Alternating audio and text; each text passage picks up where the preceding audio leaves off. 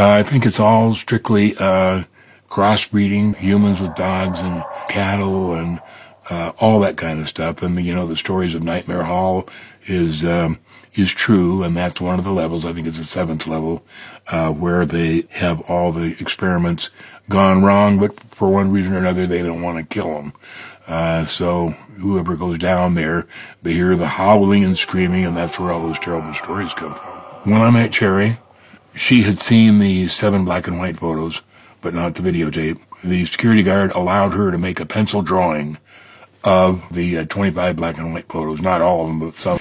And she handed me 8.5 by 11 piece of paper with her pencil drawing of what was in those photos. And I think there were 6 pages. And those are the ones she asked me to copy in felt tip black, which I did, identical to what she had, and those I released as the Dulce papers, and they became the infamous Dulce papers.